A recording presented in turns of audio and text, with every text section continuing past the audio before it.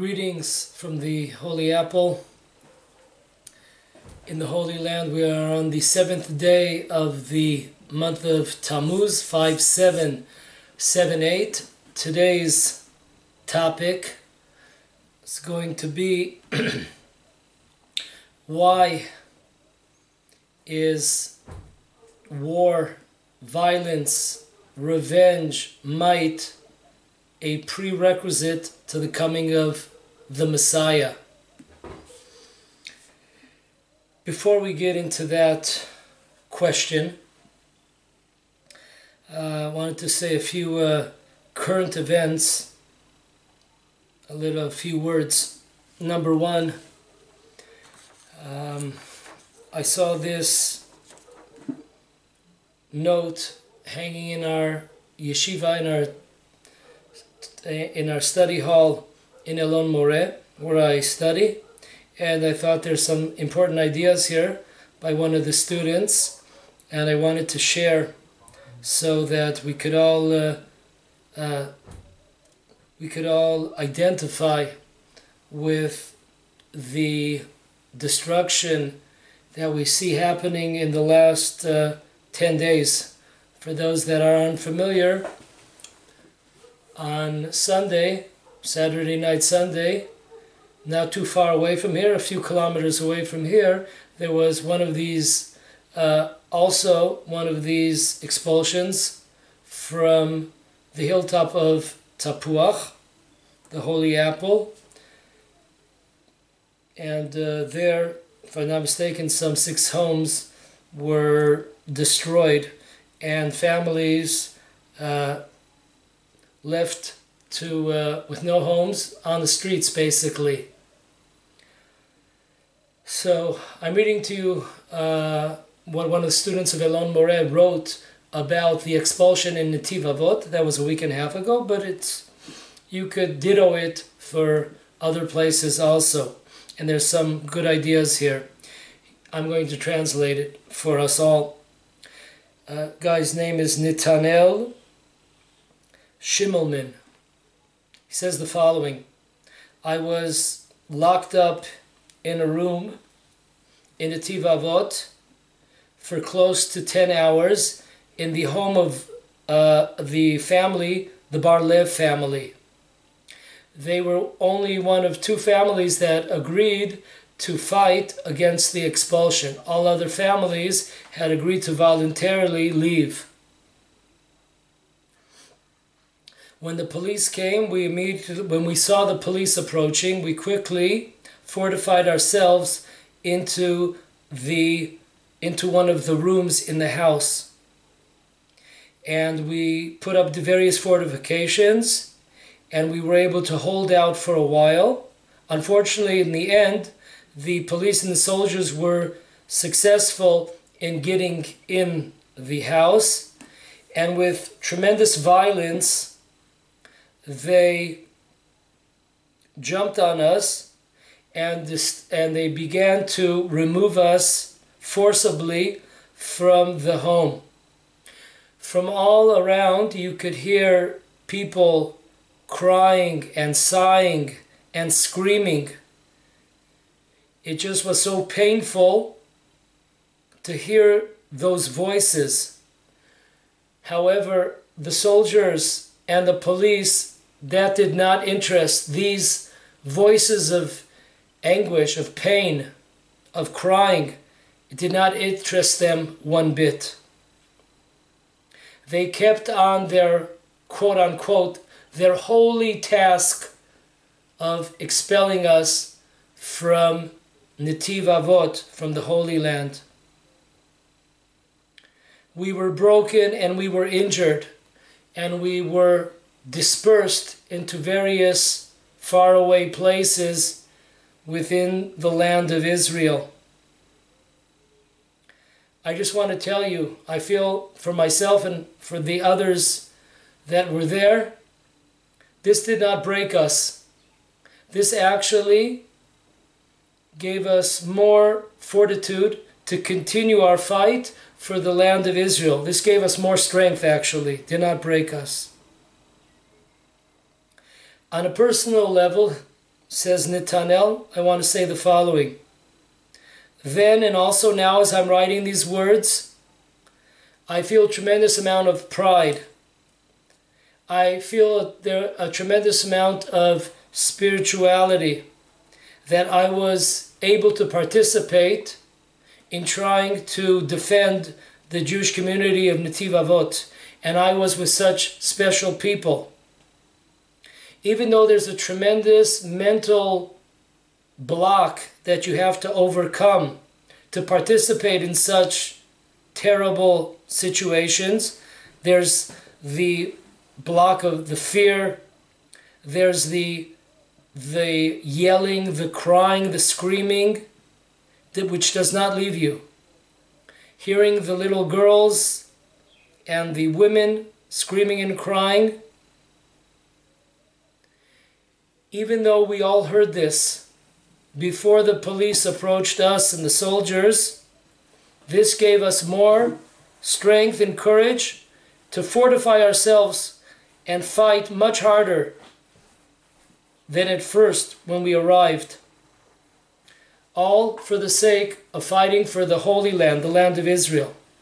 I believe that our fight was not in vain. I know that God is looking, so to speak, from above, and He is proud of His children that fought against the expulsion from the Holy Land. I know and I believe that from these warriors and these brave souls, both men and women, teenagers that fought, from these tremendous brave souls, we will see them building the third and final temple. Tremendous words to engrave on our hearts. Last note, yesterday there was a court case 2 years ago, a little over 2 years ago. There were a group of Jews that were accused of setting a fire to a home in a community in the Hebron area, and after being arrested, these boys, some of them 14 years old, 15 years old, they were literally tortured by the Secret Service in Israel. And I remember this period of time, it was 2 years ago, remember protesting in many, many places, going to various parliament members' homes and protesting, going to various judges in front of their homes protesting, going to the heads of the Secret Service homes and protesting. I guess it's not so secret if we know where they live. And this was over 2 years ago, little over 2 years ago. Anyways, it came out that though the court did not say black and white that they were tortured, many of the confessions of the boys were thrown out of court because they were taken what they called under pressure.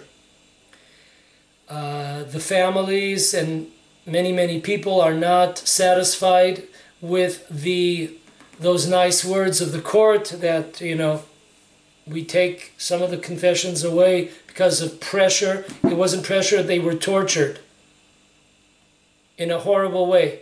I would mention the ways. First of all, I'm not really that familiar with all the details. Some of the details I am familiar with, and that's enough for me. The gory details is enough for me. However, believe it or not, you could definitely believe it. Here in the Holy Land, you are not allowed to publicize any of the tactics that were used, which means that if you publicize anything, you would be arrested for the crime of publicizing the torture tactics that were used by the Secret Service. I just wanted to link you all. If you have some time, it's definitely worthwhile This video was when it happened. It was 2 years ago. Look it up on YouTube. Put in my name and then add the words torture, and you'll find one or two of my classes that I in depth spoke about the torture of the Secret Service. Just to remind those that are watching, I myself, years ago, I was arrested by the Secret Service. I spent almost a month of time in their dungeon cells in Jerusalem. So for me, there is nothing new here. As King Solomon said, there is nothing new under the sun. For me, definitely not new. What happened to these boys was a higher level of torture, but when I was there and other people have been there, the Jews there are tortured by the Secret Service here. And everyone that's listening, every Jew that's listening, every person that's listening should protest. This is disgusting. Israel likes to boast how it's the only democracy in the Middle East. Well, think about that one. Real democracy here. People being tortured, and it's being hushed by politicians and by the judicial system, being defending what really happened and hushing it up and hiding the true facts. So this is a terrible situation. And of course we understand, we spoke about this last week, spoke about it before, to understand that it can't be that these people are from the Jewish people. They have to be from the multitudes that came out of Egypt, as we read from the Gra in Even Shlema, that all the trouble of the Jewish people, all the destruction, all the expulsions, all the destruction of the temples in history come from the fact that Moses accepted these multitudes of converts without consulting God. So these people are really, really evil, and our biggest enemies are not the Arabs and are not the nations of the world. They are from within, and we must know that. And it's about time we wake up and smell the coffee and know who the real enemy is. Okay, so let's go on. Discuss today prerequisites. Why do we see that the coming of Messiah, or the redemption of the Jewish people, the prerequisite is always wars, strength, vengeance, might? Why is that? Why aren't things just calm, cool, and collective? God has no problem orchestrating the world to bring the light of redemption, to bring the light of Messiah. He could bring it in very, very peaceful ways. As we will see throughout history, this was not how it went down. And in our times, when we are on the footsteps, when we are on so close to the touchdown zone of the final redemption, there is no difference today when the redemption came in Egypt thousands of years ago. Okay, so let's take it from the top. Maimonides, in at least 3 places, number 1, the laws of wars and kings, chapter 11, law 4, in the laws of repentance, chapter 8, law 7, in his explanation to the Mishnah, which is the oral law, the tractate of Sanhedrin, which is the Supreme Court in Judaism, and the chapter is chapter of Chelik. In these 3 places and more, Maimonides speaks very, very clearly. When he talks about Messiah, he speaks about fighting, speaks about wars, victories, independence in the land of Israel, and bringing the Jews back to the land of Israel. speaks about it very clearly. And we have to understand, why is this necessary? Why can't it be done a different way? So let's take it from the top. Here we go. We're now in the source of Eicha Rabbah. We're on chapter 2, paragraph 5. We have two sources, commentaries. One is called Anaf Yosef, and the other one is Etz Yosef. And listen very closely to the words. The question is posed here: how could it be that Rabbi Akiva believed that Bar Kochva was the Messiah of the Jewish people in the after the destruction of the Second Temple by the Romans? How could that have been? According to many opinion, Bar Kochva was not from the dynasty of King David. He was not from the seed of King David. Therefore, that should be enough that to eliminate him for being the Messiah. However, we know that that was not the opinion of the greatest of all time sages, Rabbi Akiva. So what is going on here? What was his thoughts? So he says the following. He says, you have to understand, according to Rabbi Akiva's life view, he understood that there was a need for Bar Kochva. There was a need for this stage. What was the stage? Bar Kochva was the, so to speak, the right-hand man of God in order to avenge Jewish blood and Jewish defeat against the Romans. So the messenger, which is also many times in the Torah, a Messiah is just a messenger.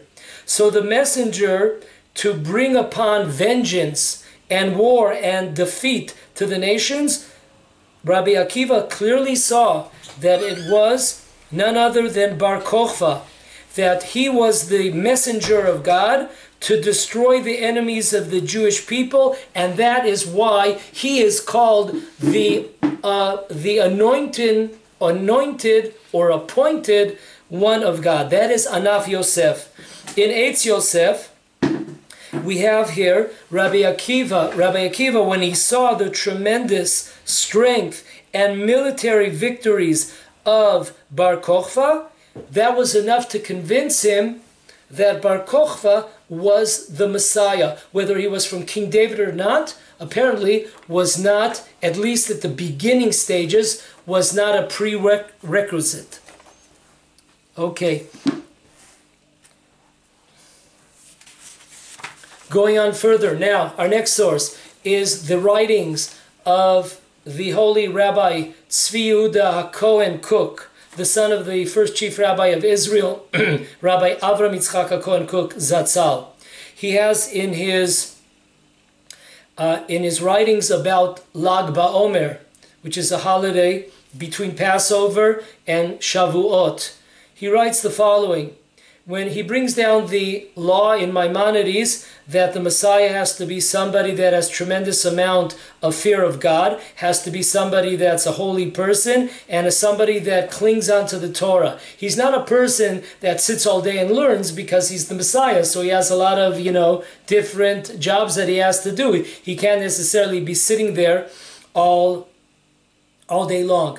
Now, it seems like Bar Kochva does not fit into that category of a person that is tremendously connected to Torah, a spiritual giant, a person that just by being around them, they bring upon us the fear of God. You don't necessarily get that feeling about Bar Kochva. So how could it be that Rabbi Akiva chose, even so, he chose Bar Kochva? And here's what Rabbi Kook says. Even though that Rabbi Akiva knew the importance and the connection between the Messiah and learning of Torah and fear of God and commandments, Rabbi Akiva ignored this point. Why? Because according to Rabbi Akiva, What he saw in Bar Kokhba was a tremendous amount of strength, might, and he saw here a tremendous amount of valor here, Jewish strength. And this is similar to what the Messiah will bring to the world. And Rabbi Akiva, when he saw the victories, the military victories, and the strength, and the vengeance against the Romans, he saw these qualities as messianic qualities, prerequisite to the coming of Messiah: strength, courage, vengeance, wars, might, strength. Amazing. That's what Rabbi Akiva saw in Bar Kokhba. He didn't necessarily see that he was the Messiah, but he saw within him qualities that the Messiah brings with him. That was, for those that want to look it up, that was on page 84 in the holiday book of Rabbi Kook. On page 246 in the holiday books, listen closely. He brings down, Rabbi Kook brings down once again the Maimonides law, how the Messiah will be a person that is great in Torah, and he will be the Holy of Holies. On the other hand, we see the facts on the ground. We see that Bar Kokhba was not such a person. However, Rabbi Kook explains that there is a process here. There are levels of holiness. Rabbi Akiva saw that one of the beginning levels of the Messianic process has to be a level of revolt, a level of independence, a level of Jewish victory, Jewish strength and might against the nations of the world. This is an important level and a story in the building of the Messiah. It's not the end, but it's definitely, it's the foundations that the Messiah is built upon. So that's what Rabbi Akiva saw in Bar Kokhba. He saw the liberation of the Jewish people coming from the dust, coming from the grave, from the defeat. He saw all of a sudden tremendous victories. Even though there are other necessities to fit the Messiah suit, Rabbi Akiva overlooked many of those conditions, and he pointed to Bar Kokhba as to being a person that at that time, at that stage, he was the most fit. He overlooked other principles of the Messiah, which is an amazing thing. And though there were a minority of opinion that came out against Rabbi Akiva stood ground and never changed his opinion. He agreed till the very end that Bar Kokhba was either the Messiah, or he was definitely bringing the Jewish people to a level of the Messianic era, which would be based on the foundation that Bar Kokhba had created within the Jewish strength and might and vengeance and victories over the nations of the world. We see in a book called Festivals and Happy Times in Judaism by Rabbi Moshe Sternbach. He writes in this book on page 231 the following: when Rabbi Akiva saw tremendous success beyond the level of nature, in the wars that Bar Kokhba fought, he believed that this was a sign that God was going to redeem the Jewish people through Bar Kokhba. When the Jewish people are being victorious, when the Jewish people are sanctifying God's name through the defeat of those that came to destroy us and destroyed our temple and killed millions of Jews, when the Jewish people stood up and revolted and fought, Rabbi Akiva saw this as God's vehicle to bring the final redemption to the Jewish people.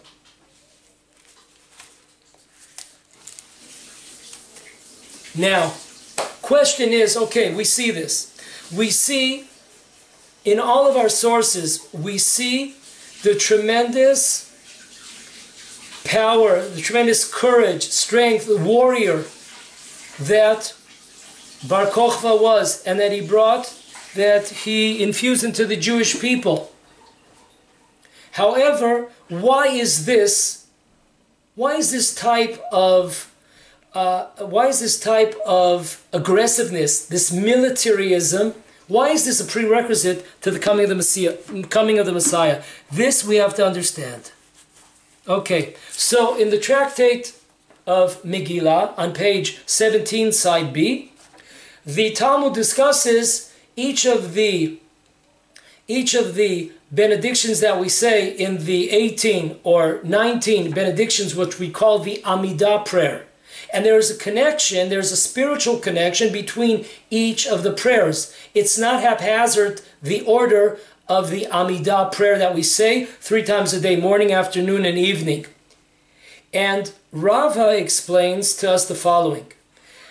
The question the Talmud asks, why do we mention redemption in the 7th blessing? The 7th blessing is, God, may you look and please redeem us. 7th blessing, God, please look and concentrate on our struggles and our difficulties and our pain and our suffering and redeem us. Baruch atah Hashem, Goel Yisrael. Goel Yisrael, save us, redeem us. So why was it decided by the sages at that time, the great men of the assembly, the 120 men of the a great assembly? Why did they decide that the 7th blessing would be about the redemption? And the answer is the following. Rava says, because the Jewish people will be redeemed, connected to the number 7. How is the redemption of the Jewish people connected to the number 7? They will be redeemed in a sabbatical year, a year of Shemitah. So Mar comes in, one of the sages comes in and says, time out on the court. You got a mistake here. If that's what we're talking about, sabbatical year, then I have another source which contradicts the 7th sabbatical year being the year of redemption. How is that? Mar says the following. We have a source in a different Talmud, Sanhedrin, on the 96th page. It says the following. In the 6th year, there will be many, many sounds and voices that will be heard throughout the world. Noises that will be heard throughout the world. And then, in the 7th year, there will be wars. And in the end of the 7th year, beginning of the 8th year, the Messiah comes. So we see very clearly from the source in Sanhedrin the contradiction. That the redemption does not come in the 7th year, it comes at the beginning of the 8th year. So why was the redemption blessing put in the 7th? It should have been put the 8th blessing. So listen to the answer. Unbelievable. The Talmud says, and remember this all your life, that wars, when you see wars, this is the beginning of the redemption. When you see the Jewish people participating in wars, this is a sign of the beginning of the redemption. So during the 7th year, there are wars. It is true that the redemption comes at the beginning of the 8th, but when you see wars, wars are a sign of the beginning of the redemption. An amazing thing. The wars are a sign of the beginning of redemption. When is the last time, in the last 2,000 years, have Jews fought wars? Since the defeat of the Bar Kokhba revolt some 2,000 years ago. When's the last time we saw Jewish wars? We've seen many in the last 70 years, during our times. So this is an amazing thing. A prerequisite for the coming of the Messiah, amazing wars. Let's go on. the Abarvanel, Rav Yitzchak Abarvanel, in his work Yeshuot Mishicho, in his book, pages 60 and 61, he asks tremendous questions, difficult questions, on what in the world was Rabbi Akiva thinking when he claimed that Bar Kokhba was the Messiah. Listen to what he says. How could it be? There's a source in the Talmud, in the tractate of Sanhedrin, the 97th page, side B. It says that the Jewish people were punished and the redemption cannot come before 85 jubilees have passed. 85 jubilees have passed. If you make a calculation, if you whip out your calculator, you'll find, I did the work for you folks, you owe me one, it comes out to 4,000, the year 4,250. The Messiah cannot come before the year 4,250. We are today in 5778. So this was 1,500 years ago, a little bit over 1,500 years ago. How could it be that Rabbi Akiva, who knew this Talmud, that we have to, because we were punished, because we did evil things, we were punished, that we have to wait the 85 Jubilee years. A Jubilee is 50 years. So the Abarvanel gives two answers. Two important answers. Remember this always. He brings proof that this is no problem. This is not a problem for Rabbi Akiva or anybody else. For the average layman. Why? Because we know that God took out the Jewish people from Egypt before the time was over. They were supposed to do 400 years. In the end, they were supposed to do 210 years. And eventually, we only did 86 years. We were taken out of Egypt way before the 400 years, folks. How is that possible? Did we make a mistake? God had given a time of 400 years. Just like God had given a time of 85 jubilees. So therefore, when God sees the Jewish people suffering, or we've suffered enough, or the Gentiles were so cruel to the Jewish people, and they just, sped up the clock of suffering. We suffered so much that the redemption clock is speeding up. He says the same thing too. After Rabbi Akiva saw what was done to the Jewish people, don't forget Bar Kokhba, we're talking about the third revolution. The first revolution was during the year 63 to 73 BCE. And at the year 70, the second temple was destroyed by the Romans. So there was the first Jewish revolution against the Romans. Coming into the land of Israel was from the year 63 to 73. The second Jewish revolution against the Romans was in approximately the year 110. There's some opinion that it was 115. This is called the Papus and Lunius revolution against the tremendous righteous people. These two, they were murdered by the Romans for taking the blame against a blood libel against the Jewish people. They were killed for it. And that was at the year 110 or 115. And finally, we have Bar Kokhba revolution, 129 to 135.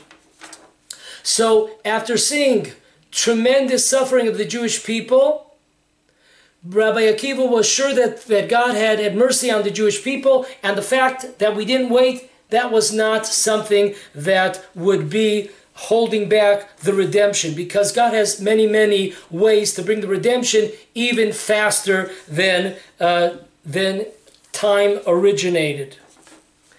The next point,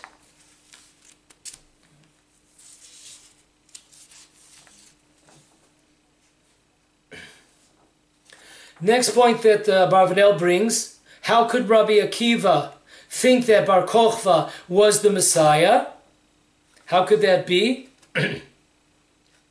He wasn't a Torah scholar. He wasn't the most God-fearing person. How could that be? He says very clearly, when Rabbi Akiva saw the tremendous amount of strength and might that Bar Kokhba presented into the world and his successes in military battles above and beyond the laws of nature. He was sure that God had mercy on the Jewish people and God was going to now redeem the Jewish people, though Bar Kokhba did not fit the suit of the traditional Messiah. Did not fit the suit. And then he writes an amazing lesson. A third understanding of Rabbi, so number one, according to the Abarvanel, number one understanding, even though the time had not come for redemption, Rabbi Akiva saw that the Jewish people suffering would bring upon the redemption early. Number two, when Rabbi Akiva saw Bar Kokhba with his tremendous military victories above the laws of nature, miraculous victories in war, and his strength and his vengeance against the nations, he was sure that God had mercy on the Jewish people and he was going to bring the victory and the redemption and the rebuilding of the third temple via Bar Kokhba. Number three, that even though Rabbi Akiva understood that Bar Kokhba was not the Messiah, the son of David, who would bring the final redemption, Rabbi Akiva saw the tremendous amount of miracles and the strength and might that Bar Kokhba had in what he did to the Romans. He was sure that this was God's messenger for vengeance against the nations of the world that had come to destroy the Jewish people, led by the Romans. And then he goes in, we discussed this, one of our first classes about the Messiah and what kind of skull cap will he wear. We discussed this, go back to one of the first class or so. He goes into detail, the tremendous amount of cruelty and victories and wrath that Bar Kokhba and his men poured out on the nations of the world. They were not playing softball, baby.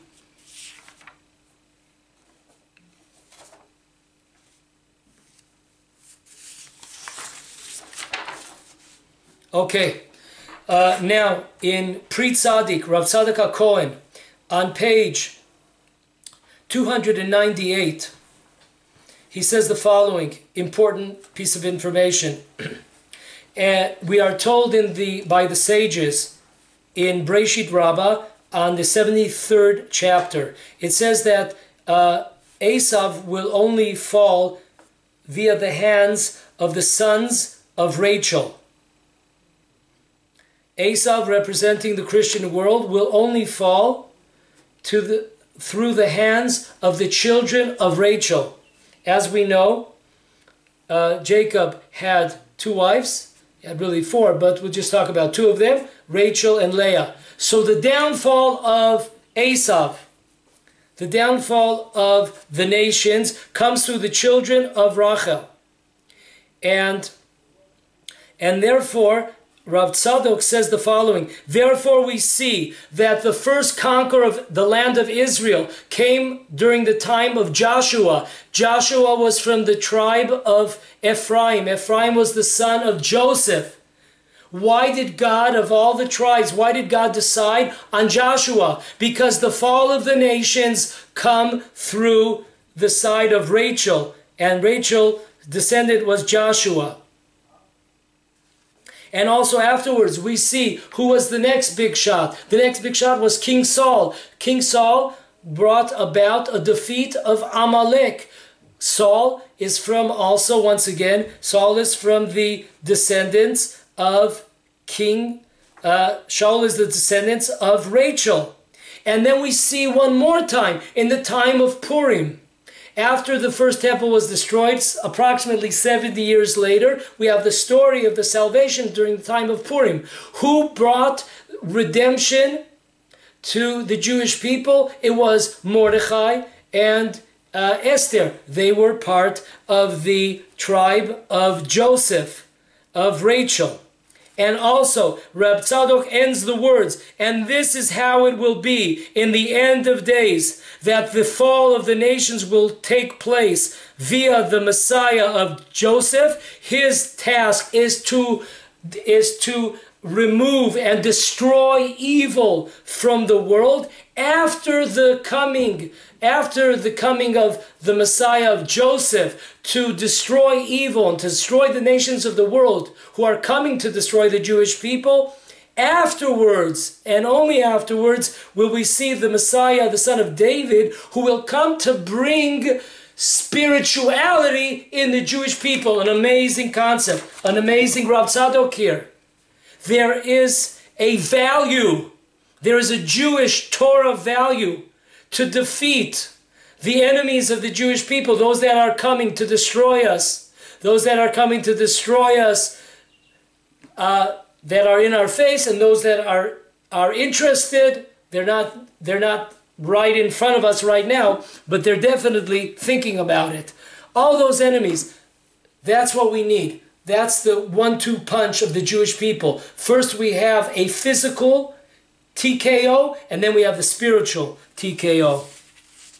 Next, one more Rav Tzadok in Pri Tzadik, in the book of Leviticus, page 228. Listen to this. When you see, listen to what Rav Tzadok says, when you see the destruction of the wicked, know that the Messiah is close by. And therefore, where do we see this? It's one of the first verses in the Torah. The Torah tells us that the world at the beginning was totally desolate, was totally confusion. And then what does the next verse say? V'ruach Elohim merachefet al pnei hamayim. Then the Messiah comes. So first we have tremendous amount of confusion, of darkness. And then we have the Messiah. So the idea is, when you see the world in turmoil, and when you see the Jewish people being victorious over and destroying the wicked, know that the Messiah is the next step. This is a prerequisite of the coming of the Messiah. And that's why they saw Bar Kokhba as bringing in at least the Messianic age, if not a Messianic figure, the Messianic figure himself. Oh, we got one more from Rav Tzadok. In Pri Tzadik, this is the last volume, page 62, Deuteronomy 62. It says the following. He brings down the Talmud that talks about that there was a king of the Jewish people. His name was Bar Kokhba ben Koziva, and he said that I am the Messiah. He pronounced himself the Messiah. And Maimonides writes that according to Rabbi Akiva was a Noseh Kelav. He was a person that literally he went with Bar Kokhba to fight the battles. He carried the weapons. He brought the supplies, etc. He was right with him the whole time. And Rav Tzadok goes on to say that though we don't see that Rabbi Akiva was the arm bearer of Bar Kokhba, we don't see that, but there's a tradition. However, I just wanted to add that if we had a true edition, as we know throughout the ages, many of the editions of the Talmud went through various censors, etc. On certain editions of the Talmud, which are trusted editions, it says black and white. This is not something that's a tradition. It says black and white. That Rabbi Akiva was the arm bearers of Bar Kokhba. An amazing thing. Rabbi Akiva, imagine today, one of the rabbis, being an arm bearer it's hard to see in our times, but that's the way it was. And how could it be that Rabbi Akiva said, not only did Bar Kokhba, Rabbi Tzadok said, not only did Bar Kokhba say that I'm the Messiah, but Rabbi Akiva said that Bar Kokhba was the Messiah. What in the world is going on there? And listen to the words. Rabbi Akiva understood, this is Rav Tzadok, Rabbi Akiva understood that there was a certain light of Messiah that Bar Kokhba carried when he conquered the nations of the world. This is an amazing concept. It comes up over and over and over again. when Rabbi Akiva saw the conquering, the wars, the military victories over the nations of the world, the destruction of the wicked, the vengeance against the nations of the world after what they did to the Jewish people. This was clear to Rabbi Akiva that this was a sign of a messianic light. Bar Kokhba was not necessarily the Messiah, but what he brought, the package that he brought with him, the message that he represented is definitely messianic. When you see those signs of Jewish strength, Jewish power, Jewish victories, vengeance against the wicked, you know that the Messiah is right around the corner.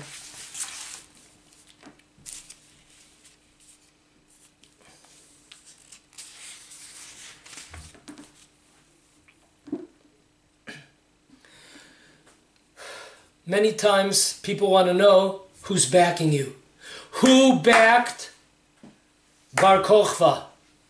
We know Rabbi Akiva backed him. Was he alone? Was he a minority opinion? Let's look into it. We're in Rabbi Tzvi Yehuda Cohen Cook Zatzal's book on holidays, page 244.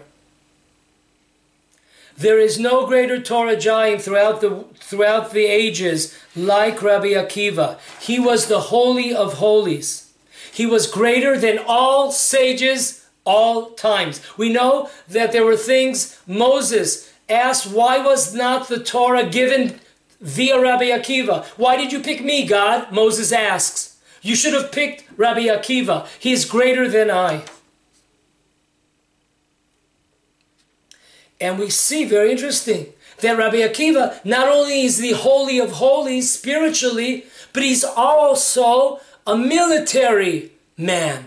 He's going into battle with Bar Kokhba, amazing.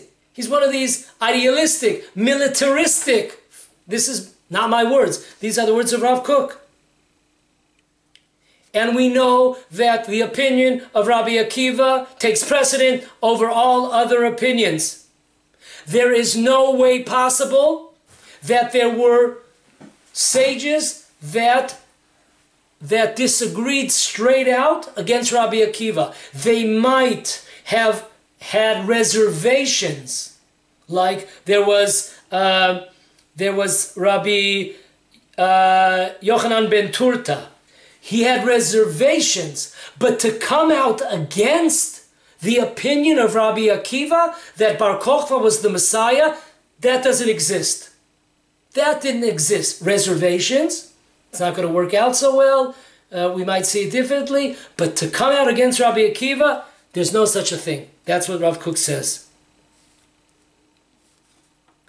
And we have in Maimonides himself, in the laws of fasting, the chapter 5, law 3. Listen to this closely. This is an amazing thing.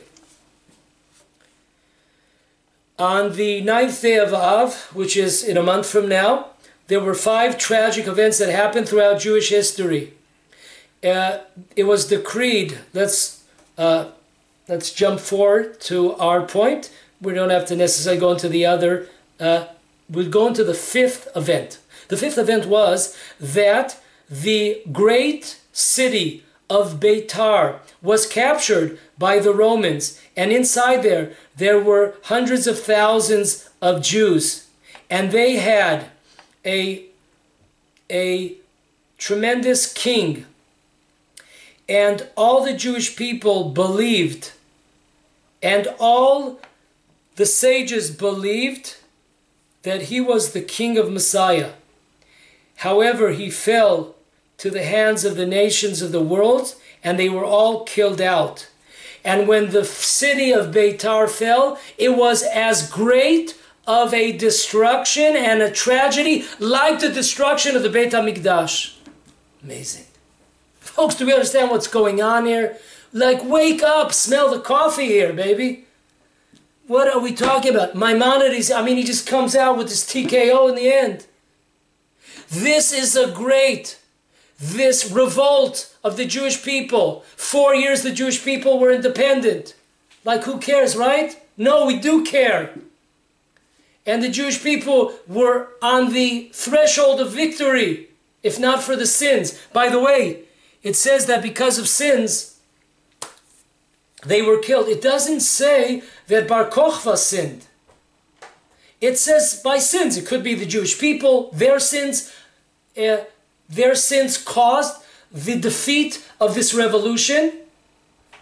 It could be that a mixture. It could be the people and also Bar Kokhba. It could just perhaps Bar Kokhba, but it doesn't say his.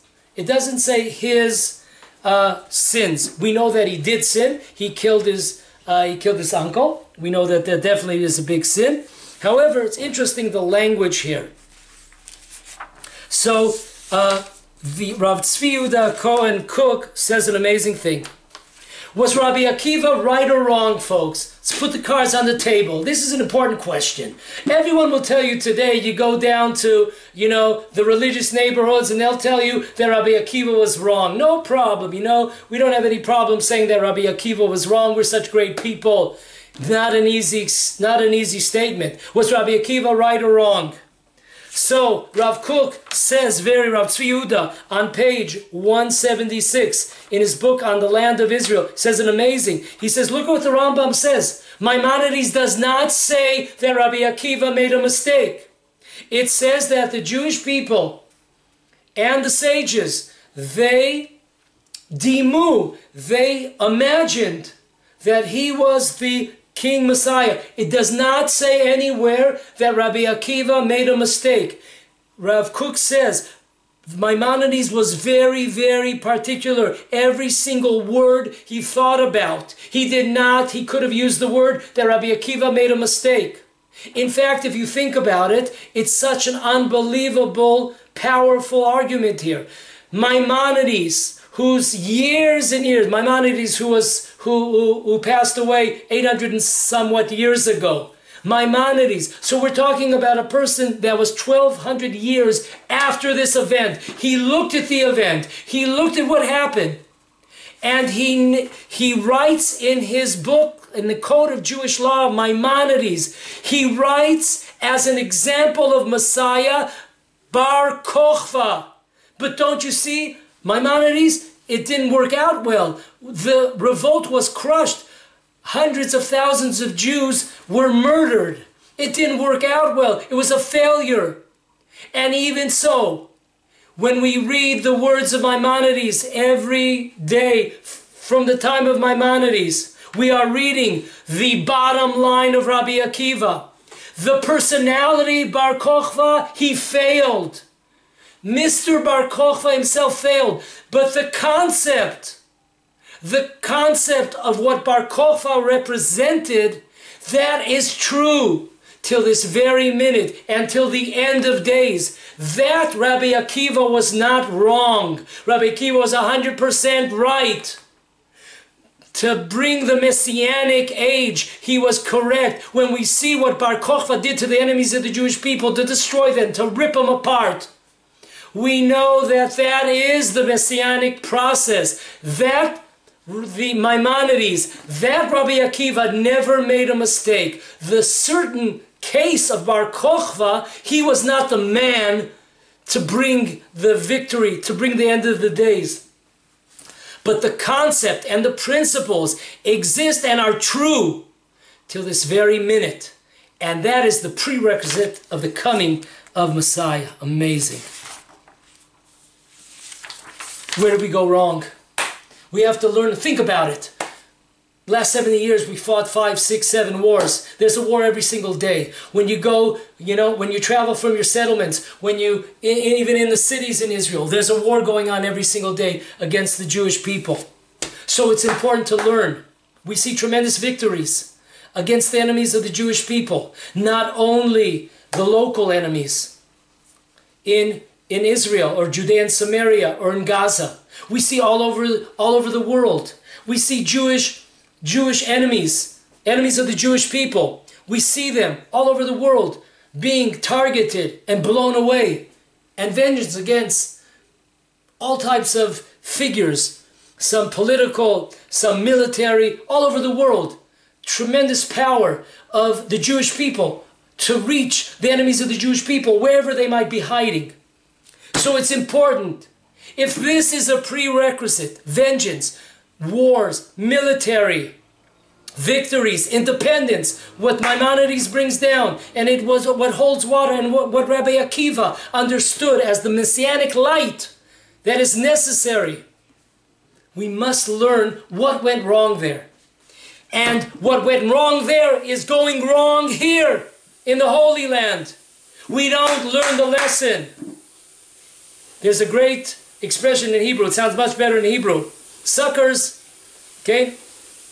Suckers are not, okay? Suckers are not born every day. They're just reincarnated. They're not born every day. They're just reincarnated all the time. Go back. Be a sucker one more time. We're making the same mistake. What is that mistake? Listen to this. Ben Yoyada, Tractate Gitin, page 57, side 1. At the beginning, when Bar Kokhba was victorious, he thought in his heart. He did not express it in words, but he thought in his thoughts and in his heart. He was thinking that God, please don't help us, but don't come against us. He thought that, but he never said anything. And therefore, you shouldn't be thinking that. God, don't help us. We don't need your help, God. We can't take a step. We can't open up our eyes in the morning. We can't get out of that bed without the help of God. Joseph, the word of the name of God was on his lips 24/7. What's going on over here? So God really wanted to destroy Bar Kokhba for that kind of thought. God, we don't need your help, but don't interfere either. But it would have been a desecration of God's name. Listen closely. Why? Because nobody knew what he was thinking. No one knew what he was thinking. And then we would see that the Jewish people would be defeated. And there would be a desecration of God's name. That the enemies of the Jewish people are being victorious over the Jewish people. Nobody knows the reason why we are being defeated is because of the evil thought of Bar Kokhba. So what happens? An amazing thing.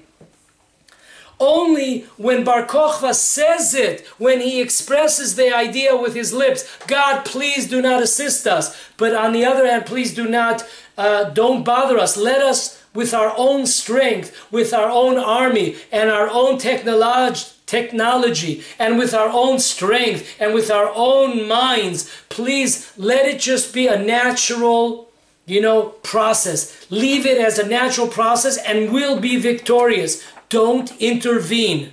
Once he put that on his mouth, once he said that on his lips, there was no longer a desecration of God's name to take out Bar Kokhba and to destroy the Jewish revolution. So this is a tremendous lesson here. This is what is happening today.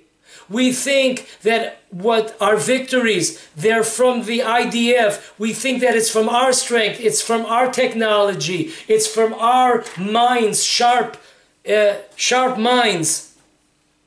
Listen to this. Pri Tzaddik, Rav Tzaddik HaKohen, in Deuteronomy, says an unbelievable idea. He says that there are two types of pride. One is positive pride and one is a negative pride. The nation that represents negative pride, of course, is Amalek. What does Amalek try to do to us? Amalek tries to convince the Jewish people that there is no benefit for all those commandments that you're doing. There's no benefit for sitting and learning Torah. That's what they want for us to believe. And because of the fact that they're putting us down, that there is no benefit for what we're doing, for our worshiping of God and doing the commandments, therefore we have to use the characteristic trait of pride. And this is something that's positive.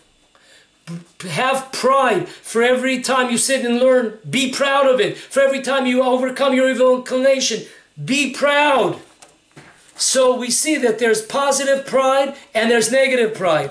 However, at the beginning, listen to these words. Unbelievable. This is today's news. This is us. Rav Tzadok writes, On page 61, Deuteronomy, last book, 5th book, he writes there an amazing thing. At the beginning in the city of Beitar, where the revolution took place against the Romans, at the beginning they had a positive and a kosher sense of pride and being proud. And that is nothing wrong with that. In order to worship God, you need that certain degree of pride to keep your head up. However, what happened? In the end, we see by various events that took place there, which I'm not going to go into now, but it's definitely worthwhile to check it out, that they started doing really taking advantage of their strength and their victories and doing really bad things to innocent people. So what started out as being proud and staunch for the sake of heaven eventually became something that was just being haughty and not for the sake of heaven. And that's something that's terrible. And that is why they had to be destroyed in Beitar. They took something positive, a characteristic trait which is positive to some degree, and instead of keeping it on a kosher level, on a holy level, for the sake of God, we threw it away, and it became our strength, our power, our victories, our genius. We will finish off by saying the following. What I'm about to say right now is brought down hundreds of times. We don't have the time, 100 times, we'll be here for a while. I'm just going to bring 2 examples. This is one of the major principles in Judaism. We have an exile and we have the opposite is redemption. Exile represents the land of Israel being desolate. Redemption represents the land of Israel giving off its fruits in a beautiful fashion. So exile, opposite is redemption. Exile represents the land of Israel being desolate. And then we have the opposite spectrum, side of the spectrum. We have redemption represented by the land of Israel once again coming alive and giving off its produce in a beautiful fashion. We have exile. What does exile represent? The Jewish people being trodden upon by the nations of the world. The Jewish people being subserved by the nations of the world. The Jews are stepped upon. The Jews are a lowly people. What is the opposite of that exile? Is the Jewish people being victorious in the land of Israel, defeating the enemies of the Jewish people, ruling over the Jewish people. Exile is the Gentiles ruling over the Jewish people and destroying us. The exact opposite is the Jewish people being victorious in the land of Israel and ruling upon the enemies of the Jewish people. This is the difference between exile and redemption. So listen very closely. How do we get to that step? And this idea is brought down hundreds of times in the Torah sources. I'm going just to bring 2. It says in Midrash Tanchuma, Bishalach, chapter 7, it says, I will harden the heart of Pharaoh. Why is God hardening the heart of Pharaoh? It says the following. It tells us a Jewish lesson that when God avenges against the nations of the world, takes vengeance against the nations of the world, His name, God's name, is sanctified all over the world. And it gives 3 cases. Look into it. I'm not going to get into it right now. Rabbi Kahana writes in the Or HaRayon, page 365, sanctifying God's name. God's revenge against the nations is proof that God indeed possesses power, might, and awesomeness. Thus it says, God rules the world by His might in Psalm 66:7. Only through His might and His demonstration of force is God recognized. He is called the ruler of the world. When the nations of the world see vengeance, when the nations of the world see the Jewish people being victorious in battles, in wars, when they see Jewish strength, Jewish might, Jewish force against the nations of the world, this is the redemption process. This is the prerequisite. Why? Because exile represents God's name being desecrated, the Jewish people being trodden upon, the Jewish people subservient to the nations of the world. So the opposite has to be the exact opposite. The Jewish people being victorious, revolting against the nations of the world and destroying the wicked. In the exile, the Jewish people were destroyed throughout all the thousands of years. The opposite is the Jewish people defending ourselves and taking out the enemies of the Jewish people. Now, an unbelievable, the last source I'm going to bring that shows it, the concept of that when God uses violence and might and strength and war against the nations of the world, his name is sanctified throughout the world. That's what the nations of the world understand. That is the only language that they understand. Once you use these types, once they understand what's going on, the language of the Jewish people, this new language of the Jewish people, then they recognize God's might, not through any other, unfortunately, not through any other avenue. Listen to this. In Midrash Esther Rabbah, on the last chapter, chapter 10, paragraph 15, unbelievable. It says, it brings down a verse in Psalms 66:3. I see, God, your ways are awesome. When do we see God's ways are awesome? During the time of Purim. What's the time of Purim? That there was a decree that the Jewish people would be annihilated. Men, women, children. What happened? How do we see God's name is awesome in the world? Because listen to the words. We see that those that were chosen to be killed those that chose to kill them.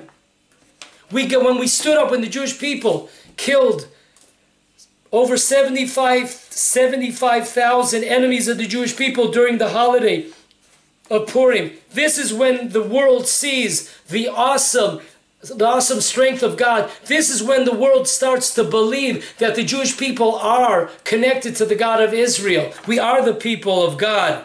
When we see that those that were slated to be killed stand up and kill those that wanted to kill them. The next, we see those that wanted to hang the Jewish people, they in turn are hanged. And the last, when we see those that wanted to drown the Jewish people, we're talking about Egypt now, when the Egyptians came at different periods of history, when it was against the babies, they came and drowned 10,000 Jewish babies. Well, baby, when does the world see the tremendous sanctification of God's name? Only hundreds of years later, when the Egyptians, those that came to drown us, when they're drowned. When do we see the strength of God, the sanctification of God's name? When is it clear to the world that there is a God in the world, and He is the God of Israel? When does that point come? Remember when the Jewish people had their dogs. Where's Mike when you need him? Where's those dogs barking now when you need them? But they took their dogs, and God made a miracle, and the Egyptians did not die in the sea. They still were living. They were almost dead, but they were still living, and God brought them all to the dry shore. And once they got to the dry shore, all the Jews took their dogs and went from person to person, and the dogs just killed them off.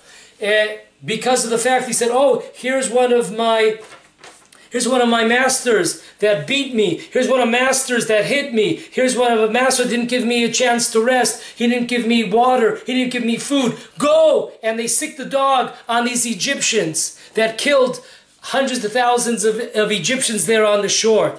This is when we see in the world that there is a God, and the God is connected to the people of Israel. So let's put it in a historical view. Where do we see that a prerequisite for the coming of Messiah or the redemption of the Jewish people, involves Jewish might, strength, military victories, vengeance? Where do we see? We see it throughout history. Number one, when the Jewish people are about to be redeemed from Egypt, they do not walk out and say goodbye and hug and kiss the Egyptians. There are 10 plagues. If God wanted to, he could have taken the Jewish people out while the Egyptians were sleeping on their beds, and we could have walked out peacefully. That's not the way it works. When God brings in the light of redemption, it must come through Jewish might, strength, courage, and victory.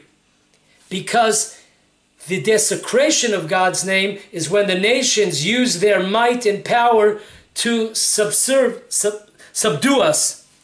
So that's number one. When the Jewish people come into the land of Israel, are about to come in for the first time to the land of Israel, this is a redemption mode. When we come in, we could have walked in and the nations could have ran away, but that's not the way God wanted to. There are wars. For 7 years, the Jewish people fight and defeat the nations of the world. Once again, when the light of redemption comes to the world, there are wars, there are victory, Jewish strength, Jewish might.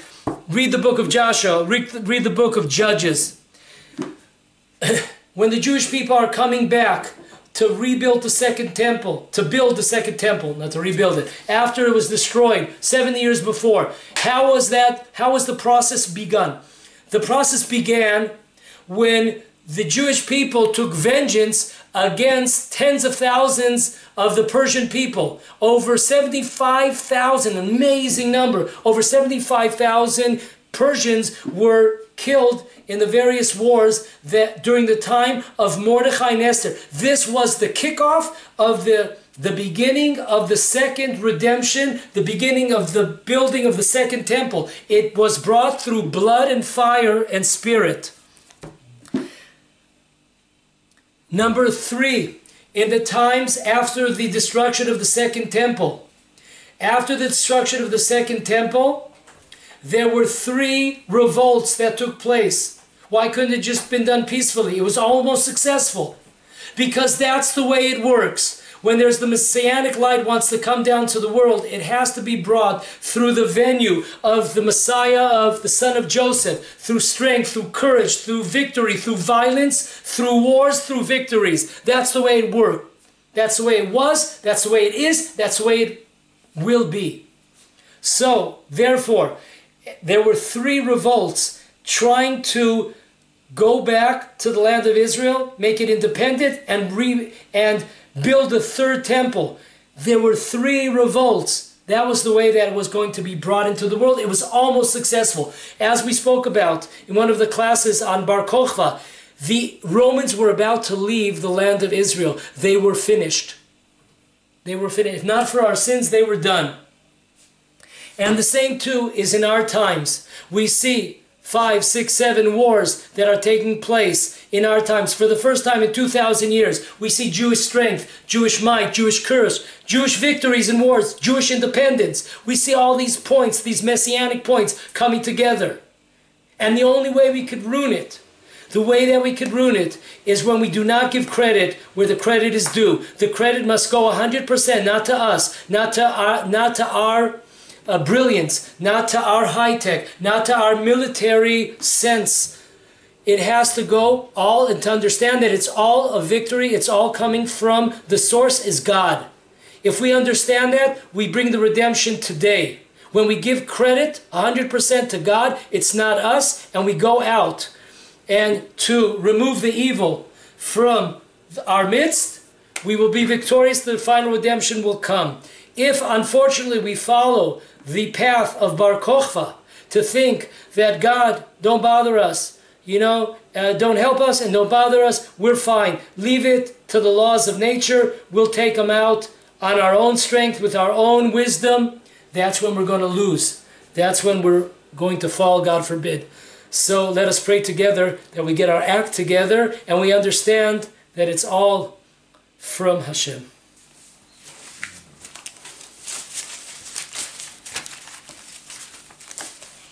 Yeah.